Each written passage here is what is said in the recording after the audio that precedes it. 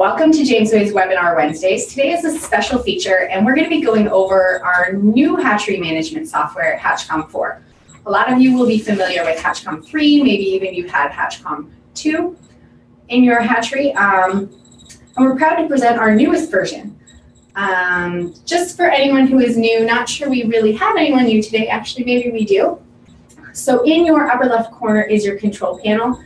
You have audio and video settings there. You can use those if needed.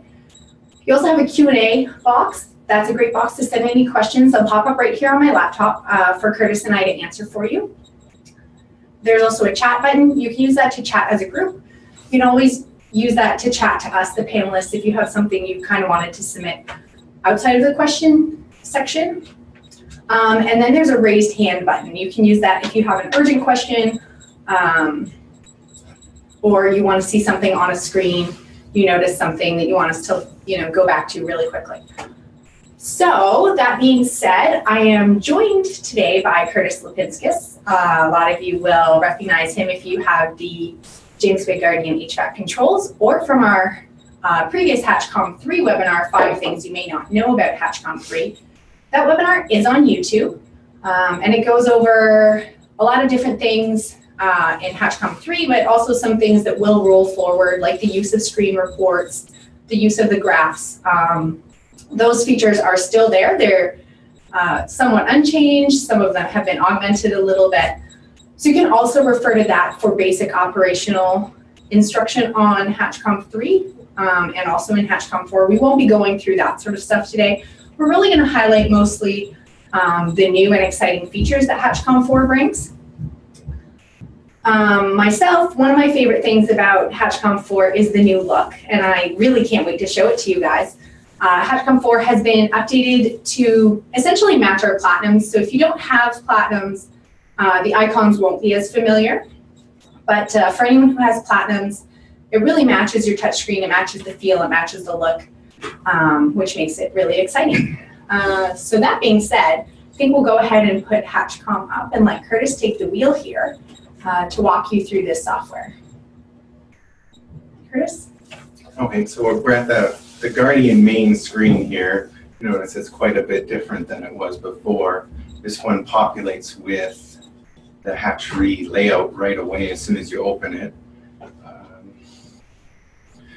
You'll have access to all the same functions you had in Hatchcom 3. It's just easier to navigate.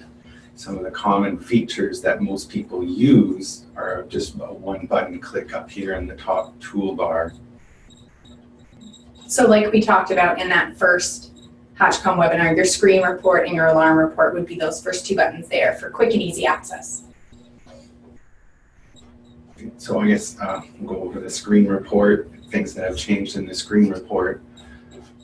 Everything now opens in its own separate window instead of being integrated into the one Hatchcom window, so it's easier to move back and forth between them.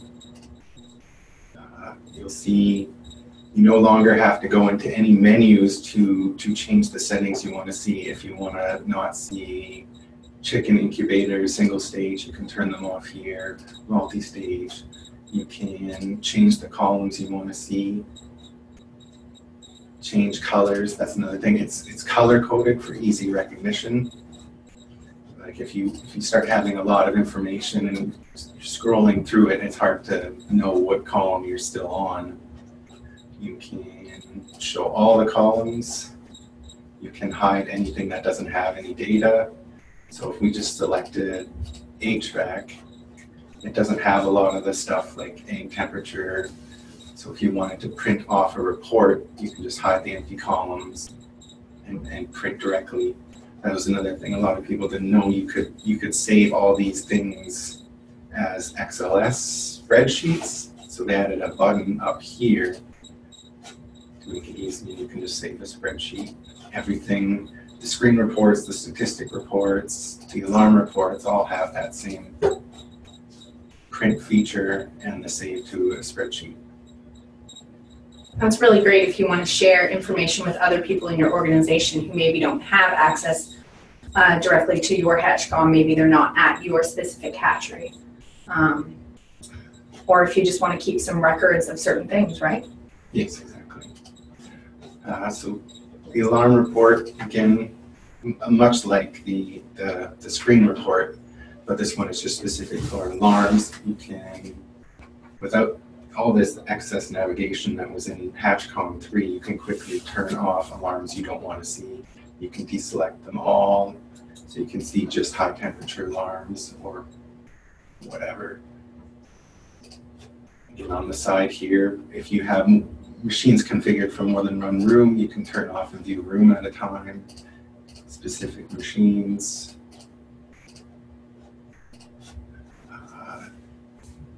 Select different dates, nice little calendar that pops up. Another one is have the ability to change fonts. And we can zoom in to make the fonts bigger if you wanted to do a print. Always nice.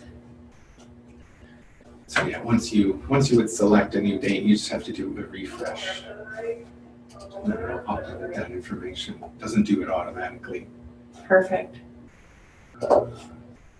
Statistic reports, again, it's a lot like the screen report, just more detailed information. You can do the same thing, hide the empty columns, choose the date, save. Okay, so that's a nice report. It gives you your minimums and your maximums over that time period. Yeah, exactly. Okay. I don't think I'd seen that before. This one is the newest one. What's never around before. This is the maintenance feature, which opened somewhere else. Yeah, hold on.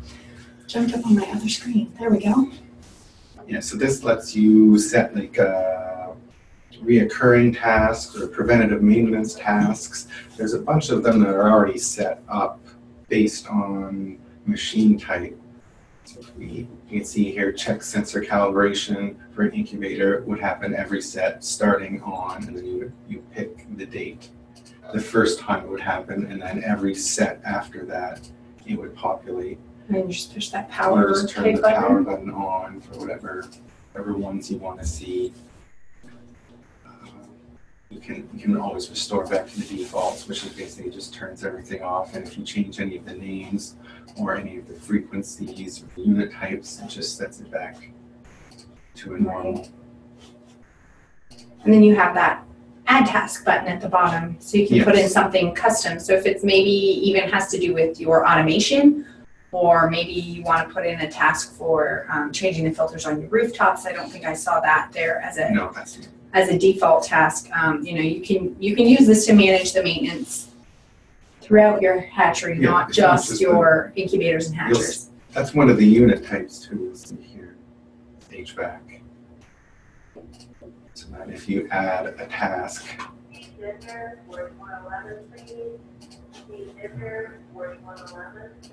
and actually adding it. Just turn some on. But now I can see the new task. It's supposed to, the color coding here tells me when it's due. Red means it's past due or it has to be done today. There's also a yellow, which would be it's due in the next week. So if I were to come and say turn on.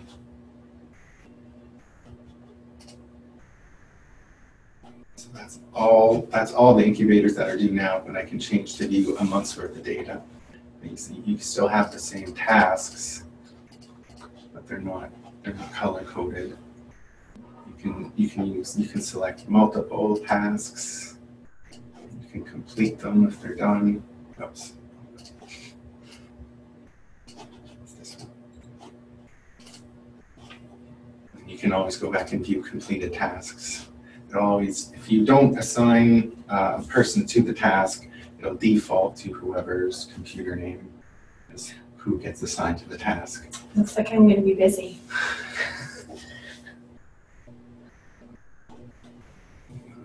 Next. Call-out feature, this basically remains the same. The biggest one is the contact list has expanded up to 10 people from 5, I believe. Yes. I think that was mentioned in the first webinar. back in Hatchcom. Yeah, that was a request in our first webinar from some of you, and we talked to the designer of Hatchcom 4 and we got that put in for you. So you now have 10 callouts. You can choose phone or email for them. You also have that scheduling, so you can even or odd week the person. You know, and if they go on vacation, you can just pop in and turn the power off on their name there for that week or whatever you need. It retains the data that way. Okay, now on to some of the edit layout features. The one that I really like, it's a new room feature, which lets you add like a custom zoom mode.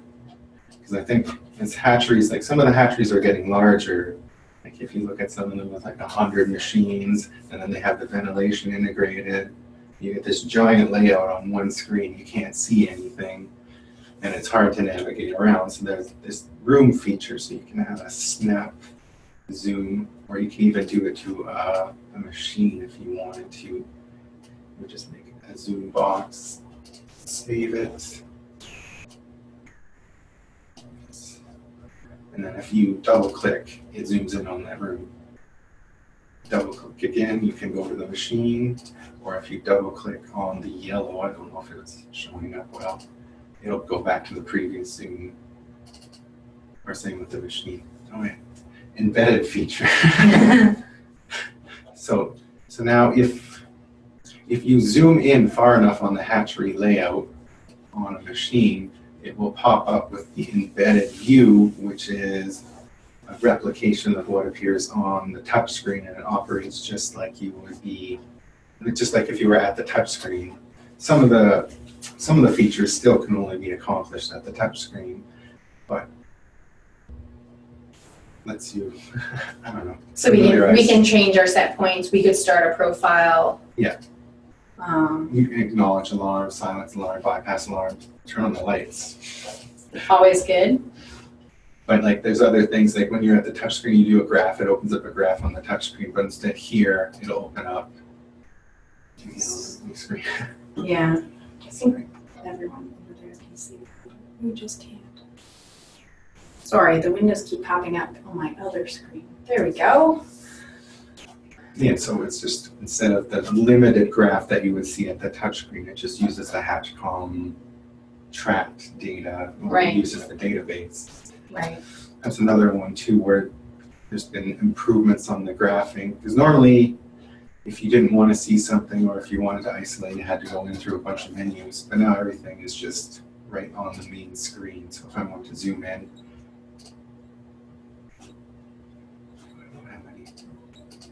data. There we go. There we go. If I can zoom in, I can turn off things I don't want to see without having to go in and navigate. I can pick specific dates. I can change colors. I can add events or view events.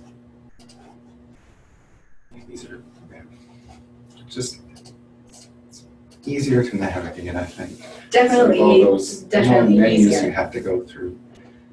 But just like before, if you can also right-click on any of these, and it brings up the ability to jump to the alarm for this specific room, numeric reports. You can zoom out, go to the set points or machine state.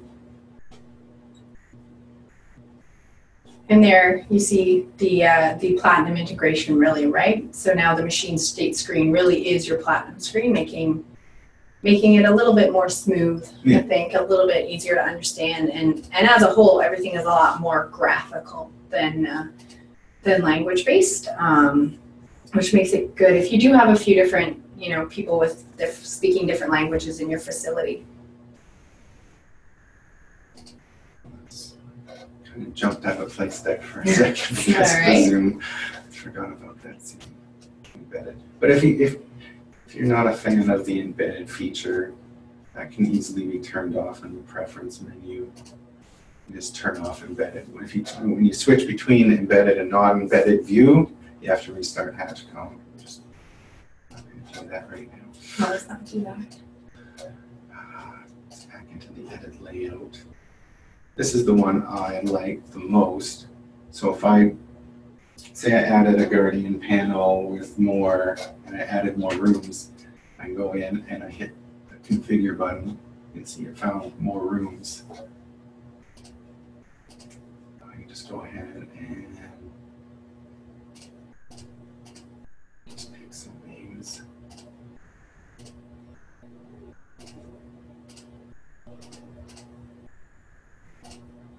When I hit OK, it automatically adds those to the layout, so I don't have to forget So now about you it. just It put doesn't- them wherever you configuration and layout all happen at the same time.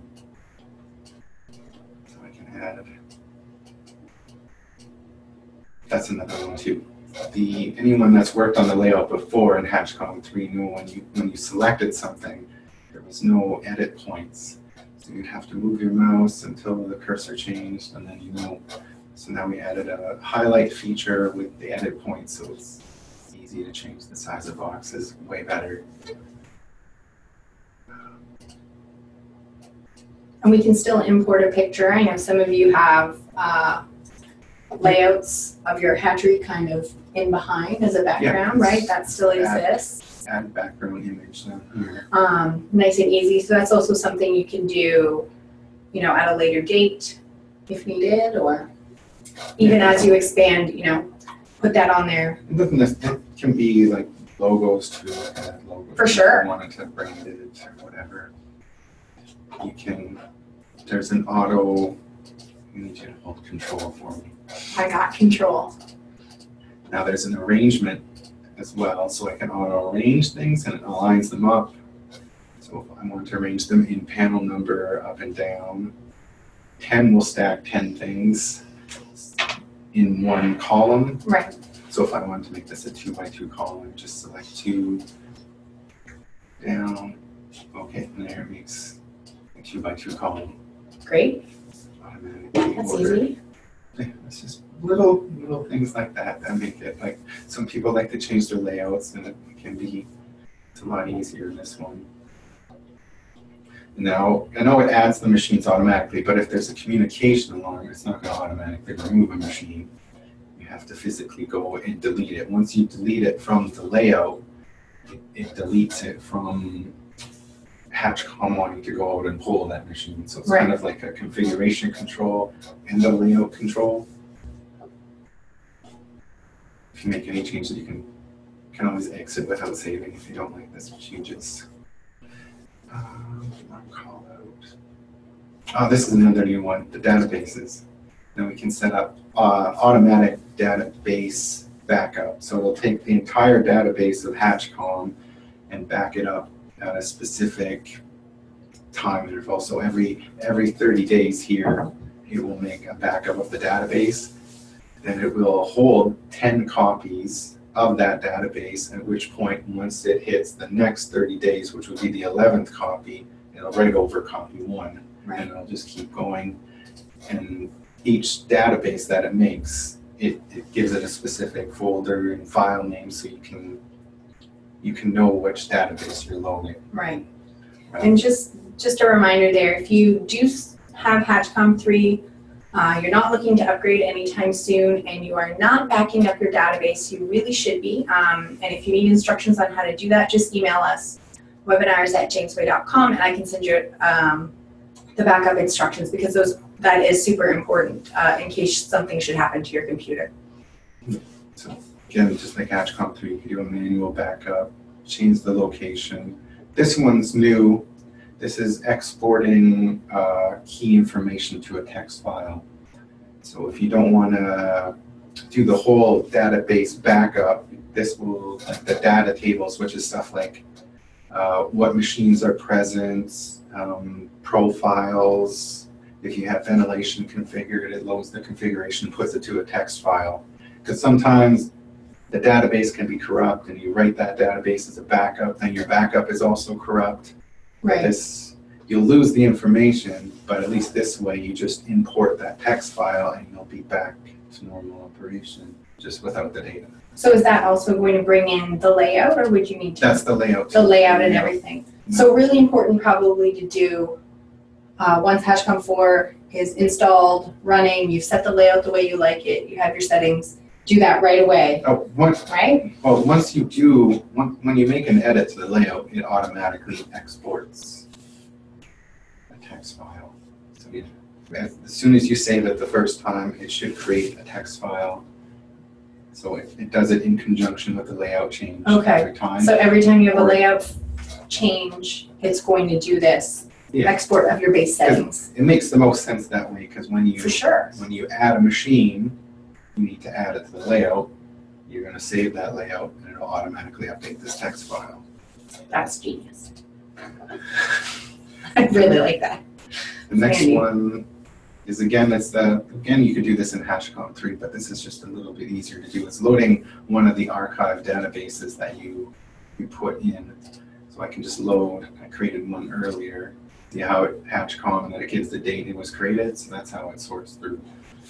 I just open it. Give it a few seconds. There. Now it looks exactly the same. The only thing you're going to notice, it doesn't populate any information in the boxes. So what you can do is you can go to this incubator and you can see the alarm screen for that range of time. You can see the set point report if any of the set points were changed. Right. It's just a graphical way of moving through the data. Same with the graphs. You can go in and see the graphs. I don't think we had it running long enough to give us any got data. Some data. Some tiny bit over there. Yeah, but the key one is this one. Hatchcom still runs in the background. It doesn't open and take over Hatchcom. It opens up in a separate instance, so you can still, while you're looking through the data, you can go in and you can change a set point, and then you can always come back. Right, so you can look back, see what you did, see what's happening differently, or see, or even make changes based on what you've done before if you've done some manual changes. You just close that.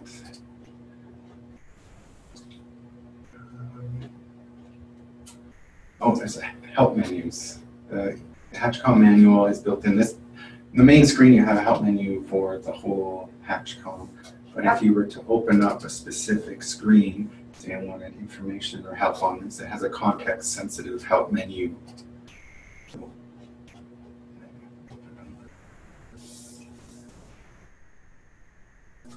Yeah. I lost my mouse. Where did that go? I think everyone can see it anyways. There it is. There's our beautiful Hatchcom user manual. So all of that is in there. It is in a PDF form, so if you wanted a reference, you could also have a printout copy of it. It is 120 pages about, so it is pretty large. But it is a wonderfully detailed manual. But you see, because I was in the machine state, it took me immediately to the machine state section, so I don't have to go in and look through and then navigate to where I want to be. It just immediately takes me to the most context-sensitive stuff where I want to be. Is there one more thing is strictly related on ventilation? Is if I go into a machine state, again, it more matches the Platinum display, but there's some icons and stuff that's a little bit different. Like one thing, instead of manual and automatic mode, we've changed it so it's like a little bit different to understand. Would be like pressure mode and damper mode. So either operating the room off of pressure or it's operating the room off of damper. It's just some off of damper position. Damper position. Right. So similar to how you can control your damper position off carbon dioxide or off an actual manual position. Yeah, it was just in your profile. Yeah, brought in to match what the Platinum machine does instead of auto manual. Now, does the newest Guardian align with these icons? Newest Guardian software, is that in the plan?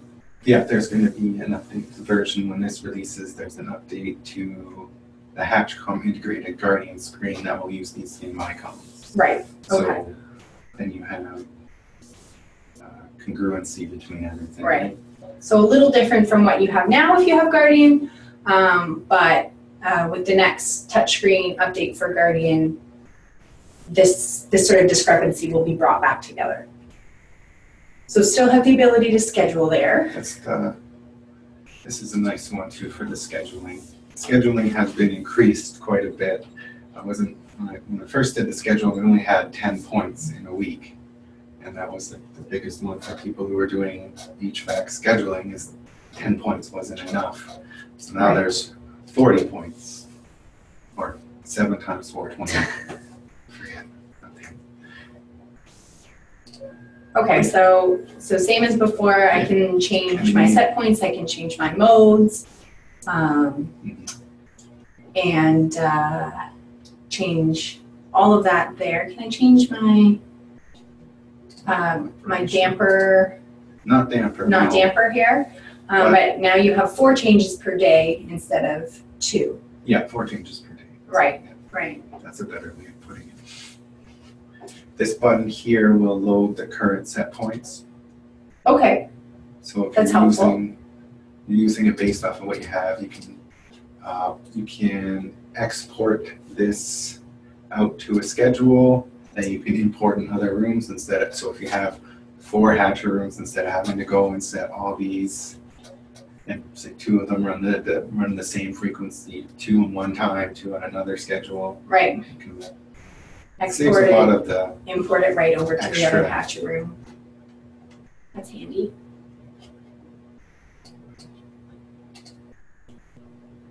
Now, plenums. plenum. That was one that's changed as well, mostly on the schedule side of things, where once you enable it, you can pick to run the plenum off of a pressure set point or off of fan speed.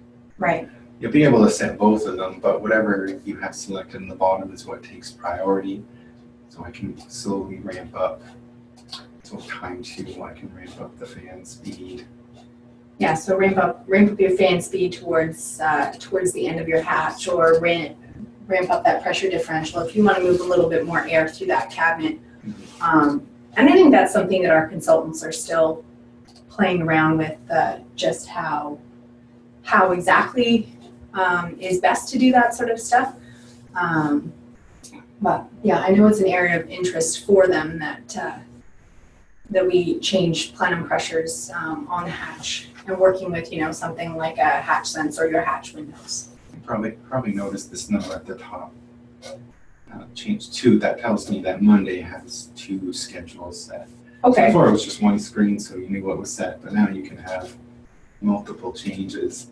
So if I enable Monday again, it changes to 3 times. 4th change on Monday, then it goes up to 4. Right. Okay. Sorry. I think that covers all the new stuff. All right. So what does everyone think? Do you like the new interface? I know it's different. It's probably going to be a lot to adapt to and a lot to get used to for those of you who have been using Hatchcom 3 for, I don't even know how long it's been around, but for me, I think I like it. I think I can navigate it a lot better. I'm definitely not the Hatchcom expert that some of you are, though. So we'll open up to any questions, comments, if anyone has anything. If anyone is interested in getting a quote, pricing and the ability to quote this, we'll be releasing on Monday, on the 16th. So if you would like a quote on it, you can just drop a little yes please or whatever you'd like in the chat, and Krista will get your names, and we have your locations from when you registered to our girls in Inside Sales, who will do up a quote really quick. Tony, thanks for that, Tony. Our friend Tony from Australia. We've missed you on the past couple.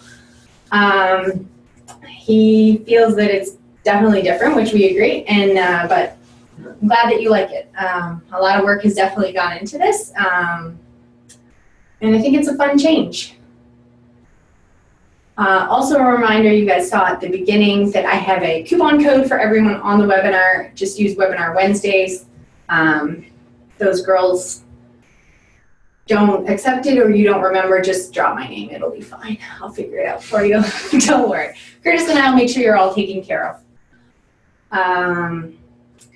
In terms of upcoming webinars, some of you may know because that we have launched an online parts ordering website, parts reference website. This website is designed so that you can order your parts right there. If you're in Canada or the US, the freight will be calculated for you. You'll be able to place your order, and within a couple minutes we have it here and it's into our system here. So for you to be comfortable with the site, to learn the navigation, on the 25th of April, so that's 2 weeks from now, Pilar and Ava, who have really been spearheading the design and the launch of the parts website, will be here with me in order to go over how to use it and how it works. Now for international customers, that website is also available to you in an international version. The difference is that you would be actually doing a quote request instead of doing a direct order, because it would need to come in to us to actually get weights and volumes and do freight, because international freight, is a little bit more complicated. But the other neat thing about it is you can also use it to check part numbers. It's all divided by the type of machine you have or by HVAC, so you can go through sections and pick the exact parts you need. So do please join us for that. It's a really exciting development. It's a really great reference tool for everyone, and everyone is welcome, Canada, US, international customers, to join in and learn about how this website works. Demetrio has a question. He wants to know, can he use the same hardware installed for Hatchcom 3 and Guardian with the Hatchcom 4? Does he need a hardware change? No, there's no, if you already have Guardian integrated with Hatchcom, there's nothing, you just need Hatchcom 4. And he doesn't need like a new fiber optic card or anything like that. All of those things will roll forward, I think. Yeah. Yeah. So it'll still, if you go to your edit layout, when you configure, like Ethernet, it'll pick up automatically, but you'll just have to go through the configuration of single, multi, and HVAC, but I think it all integrates. Yeah, and we do have, there is a part that is, Hatchcom 3 to Hatchcom 4 upgrade without any adapters or that sort of thing. So literally you would just get the CD. And of course you can also request, or next time you have a consultant out, they can help you get that set up as well, or one of our technicians. Tony, I think Ronald's been working with you on your Hatchcom upgrades, so I will make sure that he knows that you'd be interested in Hatchcom 4. Ronald's actually sitting out there somewhere listening, so he probably knows already. He's probably already working on it for you. Any other questions, guys? A little bit of a short and sweet one for you this time. Oh, I also forgot. So then our next webinar after the online store, which is going to be more going back to our actually informative webinars, is going to be on May 9th. And on this one, Philip is going to be here. And Philip is going to be talking to us all about essential tools you need to manage your hatchery. We're hoping to get some of these tools and we'll have them here so we can show them off. But all the essentials that you guys really should have on site, for calibrations, for maintenance of your machines, for diagnostics, all of that sort of stuff. So all of that will be discussed on May 9th. So that's 2 weeks after the parts website. And registration is open for both of those. I think they're both on the website, jamesway.com. /webinar-Wednesdays. And of course, as usual, you guys will get the little e-blast that'll be on the LinkedIn and the Twitter and the Facebook and whatever other social media we happen to have. All right, so if there are no other questions, I think we'll say goodbye for today. Thank you so much for joining us, and I hope to see you all soon.